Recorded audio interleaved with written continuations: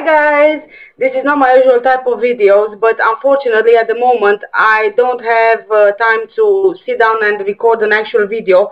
However, I just wanted to quickly get this done. At first I didn't really want to do it at all, but then I changed my mind because I think that this is the right thing to do. I do apologize for the microphone quality. At the moment I'm using the computer's microphone, so I am so sorry about that. Okay. So let's get started. Initially, you know me, I'm not doing this kind of videos, but today's video is going to be my reaction to a news article I recently read online. And I'm going to share my screen with you. I will read the article and let you know, of course, what I think. Okay, so for today's video, we are going on pinknews.co.uk, which is the LGBTQ community news outlet online, I suppose, because all of the news on here are around the LGBTQ community. Okay, so I'm going to start with the title. A transgender 4-year-old is transitioning before kindergarten. The title says everything really, but I'm still going to read the article. A 4-year-old trans kid is set to begin their transition in Australia. The unnamed youngster is set to transition before they have started kindergarten and has already started the process. According to reports, the child has the support of the New South Wales Education Department. They will be the youngest person to transition openly in Australia and will be settled in their new gender by the time they go to school next year. Despite the decision having been taken by the child's parents to respect the child's wishes to transition and the opinions of gender specialist medical professionals, some have suggested that the child is too young. Speaking to the Mirror, Rose Cantal, clinical psychologist, said it was absolutely too early for the child to transition. Quote, I would be very hesitant, and other psychologists would say the same. Everything is developmental at that age. End of quote, she told the Evening Standard. Despite minor hesitations by some trans advocates, many have said that children who experience gender dysphoria usually know themselves. Catherine McGregor, a trans rights activist, said, and I quote, in my experience, kids with strong cross-gender identification tend to get it right. End of quote. Speaking to the Telegraph, clinical psychologist Michael Carr-Gregg said there is a clear difference between children who experiment with dressing up, for example, and those who experience gender dysphoria. He said there is a huge difference between dress-ups and the child believing with every fiber of their being they are in the wrong body. End of quote. The mother of, and then you will see, if you visit this website, pinknews.co.uk, you will see that there are much more articles around children and transitioning. As for example, you can see here the mother of a 5-year-old trans girl in Texas is fighting for her daughter to have the right to be allowed to use a gender-appropriate bathroom. Another mother with a trans 7-year-old sent a brilliant message of self-acceptance. All these sort of things. Okay, so I finished with the article. I am going to give you my honest view and opinion on this. Without causing any harm to anyone, without meaning to offend anyone whatsoever, I truly support bisexuals, gays, trans, those transgender people who go through a whole process and surgery and years of changing, because that is a painstaking process. I don't care about your sexual preferences, honestly. You can be gay, you can be bi, you can be, you know, whatever you want to be. But there is a huge but here. Where do we cross the line? A transgender 4-year-old is transitioning before kindergarten. How on earth is this possible? How is it possible that a 4-year-old can transition medically? No, let's not touch the subject of morally. We'll get to that point a bit later. But medically, how is it possible? Scientifically, no, I'm not saying medically, because medically everything is possible when you have surgery. But I'm saying scientifically, how is it possible for a 4-year-old to transition? Oh my God.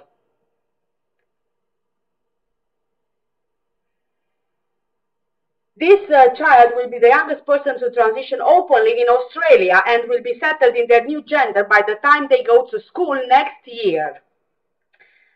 Okay, first of all, one, you are stealing your child's whole childhood by doing these senseless, stupid, and morally wrong things to a 4-year-old. Despite the decision having been taken by the child's parents to respect the child's wishes to transition, how on earth can you tell me, how on earth can you even tell me that a 4-year-old who wishes to transition, as the parents say, know what they are talking about? Come on, people, have some brain, have some common sense here. I'm sorry, but whoever this child's parents are, in my honest opinion, they should be charged with child abuse. This right here, plain and simple, is child abuse. Child abuse. CPS should go to these people and take the child away. A 4-year-old does not know what transitioning means. A 4-year-old does not have the cognitive ability to understand what transitioning means. It's one thing dressing up in your mom's dresses and putting on some makeup just because you see your mom doing it and you think it's okay for you to do it and you do it. That doesn't mean you want to be a girl when you are a boy, or you want to be a boy when you are a girl. At 4 years old, oh, that's bullshit. Fucking idiots. Oh my God, this is annoying me so bad because I have a 5-year-old who started school, and soon they will be starting introducing all these stupid things into school, and they will be influencing children who have no idea about all these things and who are not allowed to make their own decisions when it comes to gender preference and also their sexual orientation. Plain and simple. My 12-year-old is coming home to me and she's telling me that she's more confused than ever about all the talk about transgenderism, about all these gender preferences, gender identities. What the hell is that? What do you mean by gender identity? You are either male or female. Sorry, you are either male or female. Yes, there are some people who have a vagina and a penis as well, but that is called a genetic disorder. It's a genetic disorder. It's a disorder. It's not by any means a gender identity. And why do you have to change the name to a different name to suit your gender identity agenda? No, it's completely wrong. A 4-year-old cannot possibly comprehend what fully transitioning means. You cannot tell me that the brain of a 4-year-old is developed enough for the 4-year-old to understand the consequences and the seriousness of transgender, of transitioning from one sex to another. That's impossible unless that kid is Einstein. I'm sorry, but no. Whichever parent is saying otherwise, they are delusional. They are simply delusional. 4-year-old is saying, I want to transition. You as a parent, you just go ahead and say, okay, let's go and transition. What? Are you serious? You know, that's why I'm getting really heated up, because this is exactly the reason why I didn't even want to touch this subject. I didn't. But I couldn't help myself. Because this right here is legal child abuse. This is legal child abuse. Let's carry on with the article. The opinions of gender specialist medical professionals, some have suggested that the child is too young. You're bloody damn right that the child is too young. What can a 4-year-old understand from this? Yes, it's true that sometimes, very rarely, it happens that you have gender dysphoria, like he mentions here in the article.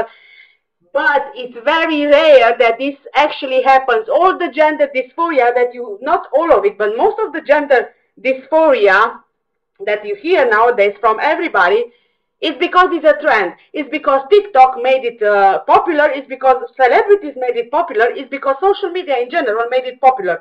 All these things, all these gender identities are being made popular by social media and by celebrities. And if a celebrity says this, then, oh yeah, this is the truth. Even if it's not.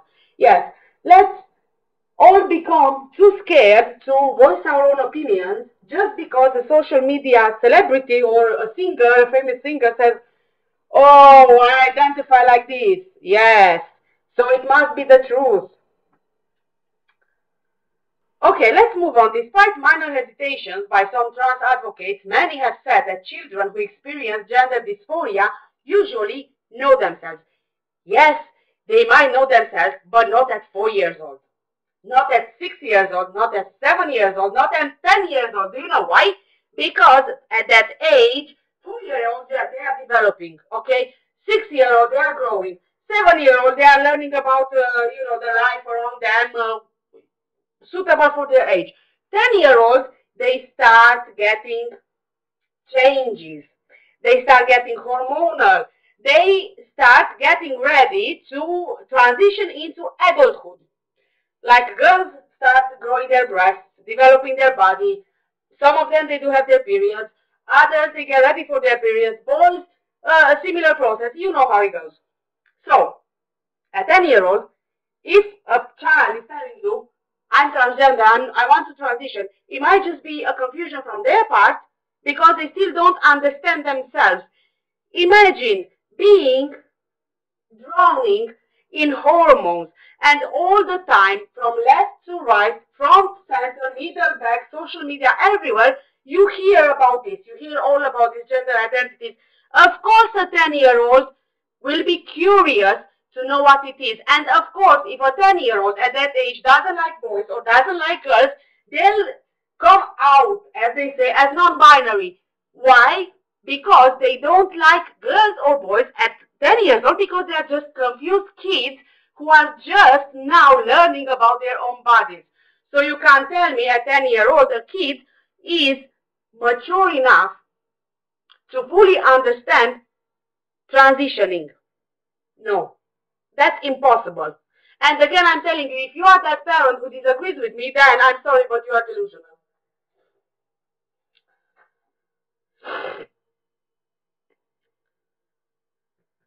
Catherine McGregor, a trans rights activist, said, in my experience, kids with strong cross-gender identification tend to get it right. Okay, Catherine, I have no idea who you are, okay? One. Second, in your experience, what experience with how many kids, may I ask? With strong cross-gender identification, they tend to get it right. How do you know how many kids get it right? How do you know? Yes, you said in your experience, but in your experience of how many kids? 10 kids, 10 of those, maybe half of them have parents who are transgender or non-binary, who are influenced by their parents' lifestyle, and not only lifestyle, but the parents' own belief is being pushed on their own kids without allowing the kids to fully decide for themselves. It's called parental influence. So, again, speaking to the Telegraph, clinical psychologist Michael Carr Gregg said there is a clear difference between children who experiment with dressing up, for example, and those who experience gender dysphoria. He said there is a huge difference between dress-ups and the child believing with every fiber of their being they are in the wrong body. Thank you so much, Michael. Thank you. Thank you. You are probably getting... Thank you so much, Michael. Thank you. You are probably getting so much hate right now. And probably I'll be getting as much hate as you are. I completely, fully, 100, 1,000% agree with what you said. There is a clear difference, Like I said, kids will experiment with dressing up or, using their mom's makeup, or like my 5-year-old does, using his sister's headband for his head because he sees his sister wearing the headband, so he wants to wear the headband. That's a completely different thing to a 5-year-old wanting to be a girl.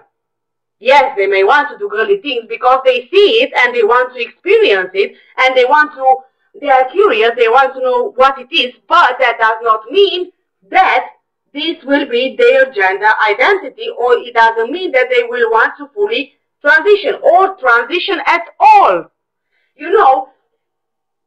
If you disagree with me, I couldn't care less. This is my opinion. My strong opinion is my voice, and I'm going to say it, and I'm going to speak it, and I'm going to voice it, okay?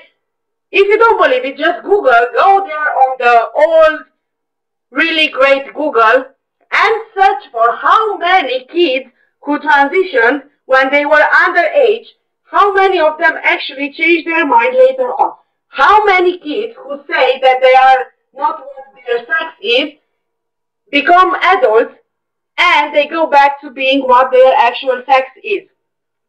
How many kids have, for example, sued the NHS because the NHS approved their transgender surgeries when they were a kid with their parents' consent, and now as adults, they are suing the NHS because they were kids, they were underage, they did not think clearly, they were not explained everything fully. This is the real world that we live in. This is not the world that you only see in TV, that you read in the media, that you see on social media. This on social media and on telly and in the media in general is just a brainwashing.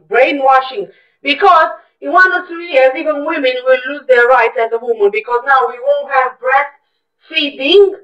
Now we will have chest feeding. Like women's breasts were not made to feed a baby. No, chests were made to feed the baby. No, because if we say breastfeeding, it's going to be what? Discriminatory, or what is going to be to a person who doesn't identify as a woman, or whatever the news is. Yes.